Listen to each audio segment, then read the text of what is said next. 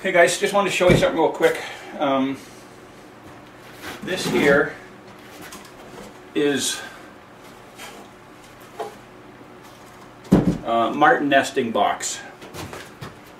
I mean, most of you guys know that Martens, they have their babies in hollow trees, hollowed out spots where the woodpeckers have cut a hole and gone down, and they'll go into a rotten poplar tree.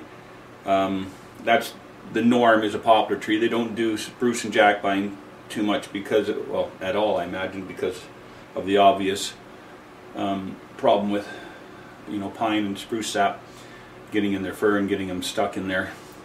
But anyways, this here is a 1 3/8 inch hole.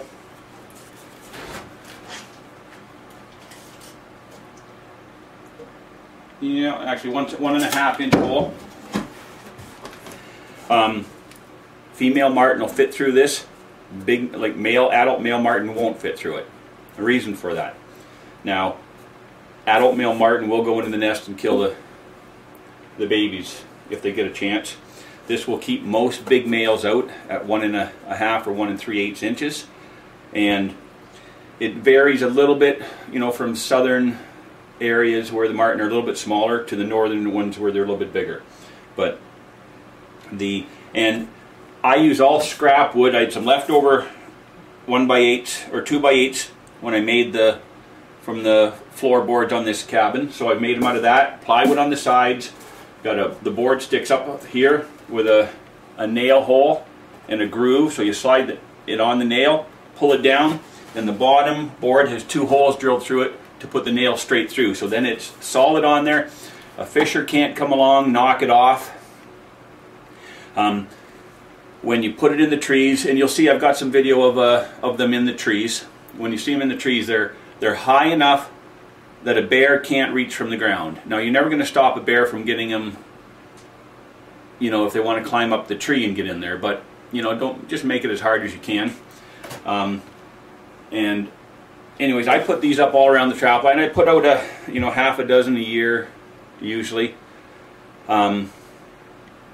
You know, most of the people out here kind of laughed when I, told them I did, so I just don't tell them anymore. But, you know, I've got a really small trapline, smaller than any of the other ones around there. And like I said, I got 48 Marten this year. And they, the other one guy that had fur dropped off last night, when I dropped mine off, he had 12 Marten, another guy had 2. But anyways, I don't know, I'm not saying that made a difference, but if you give them a place, when we get an area that is so cut over and it's got so much regen in there, you know, Marten need mature bush. 2 reasons. The nesting, they have to have a hollow spot in a tree to nest, or they just will not be in there.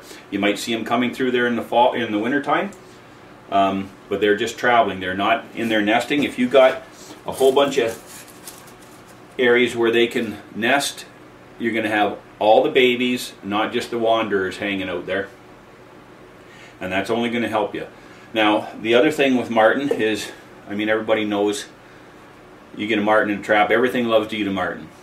Now, I hit my Marten hard right off the bat of the season, and I get as many traps out as I can and take them. Most of my Marten are caught in the first month of the season, you know, the first 6 weeks for sure, because once that snow gets deep, then you're going to start losing a lot of Marten to natural predation.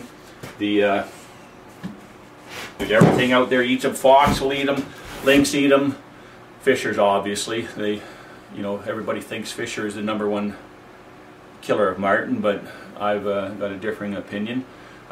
Sure, they do take a lot, but I think the #1 natural predator of Marten are those great gray owls. We have a lot of them. Well, there's never a lot, so to speak, but they're fairly common up here in the wintertime. The great horned owls travel south.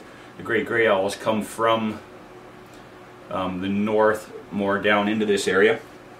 And we do have some nesting around here, because I've seen them all summer long. I see them in the spring when I'm bear baiting and stuff. But you'll see them sitting up on old broken off trees, and they are watching for anything mink, marten, That's why you don't see a lot of marten tracks out in the middle of open areas. I've noticed that my whole life that I've been trapping up north. You very rarely see a marten cross any kind of an open area. I had a major power line that went through one of my trapline lines. It went, it was one of them, I don't know, 80 yards wide or whatever. And I trapped both sides of that, and it was like having, as far as marten were concerned, every other animal will cross it no problem. As far as marten were concerned, it was like having two separate trap lines. They absolutely would not go out into that open area. And you'd see them once in a while where they'd come out a few feet and then bang, back in the bush. But and I'm 100% sure it's owls that are taking them. Marten, they don't like to get out of the mature forest either, because anything on the ground, fox, whatever, they need those trees to get up, to get out of their reach. So anyways, I put these things up, like I said. Marten will be nesting in the next couple months, and I like to get them up early enough to where they can get in, the females can get in and find their spots to nest. And you'll have birds and squirrels going in here too. You really don't got to worry about that, because once a marten finds it, there won't be no more birds or squirrels there.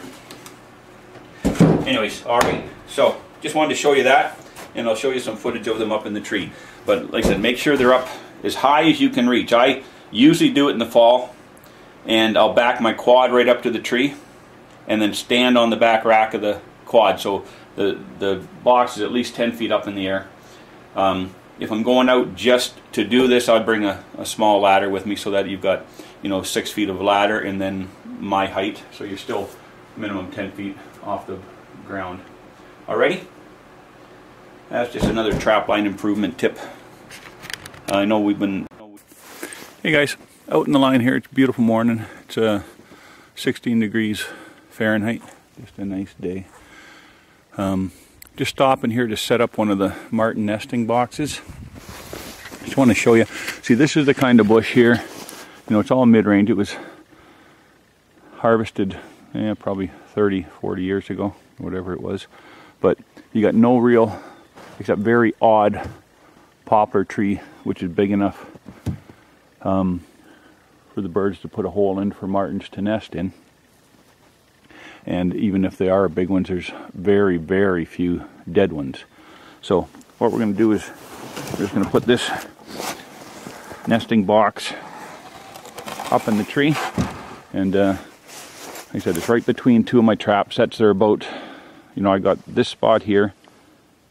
I think it's pretty close to 3/4 of a mile between the two closest traps for marten traps. So, that gives you a good distance between nesting areas, so so the mature females might not get caught, and they generally have about a half a mile range. So, maybe a little more food scarce, but anyways, it gives them an area here to, in an area where they normally wouldn't find a place to nest. Just gives them a good spot to lay have some babies. So, anyways, we're gonna get this thing up and then move on down. So here we go. We got this box up in the tree. This is the second one I put in this week. I got, I think, 4 more at home to put in. And like I said, get them a good 10 feet up off the ground so the bears can't reach them. And hope for the best. And like I said before, don't worry about squirrels and birds. All that is marten food when they find the nesting box. So, anyways, we're gonna move down the trail here. Oh, by the way, just saw on the trail a huge bull moose. I mean, obviously lost his antlers already, but you can just tell it's a bull right away. He was just a monster running right down my skidoo trail in front of me, but I couldn't get the camera out in time. Alrighty, see you later.